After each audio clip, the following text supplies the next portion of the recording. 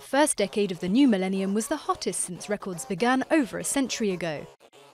More than 370,000 people died due to various weather extremes, 20% more than in the previous decade. However, heat waves in Europe and Russia were mainly to blame for the increase. Heat-related deaths rose from some 6,000 for the decade 1991 to 2000 to 136,000 for 2001 to 2010.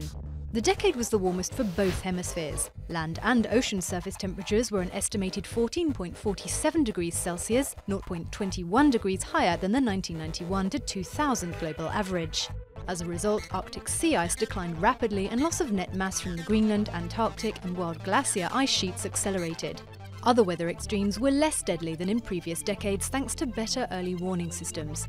But thousands of lives were lost in natural disasters such as floods in Pakistan, storms like Tropical Cyclone Nargis in Myanmar and Hurricane Katrina in the US, and droughts, particularly in the Amazon Basin, Australia and East Africa. Many of these extremes can be explained by natural climate variability, but rising atmospheric concentrations of greenhouse gases emitted by human activity are also blamed.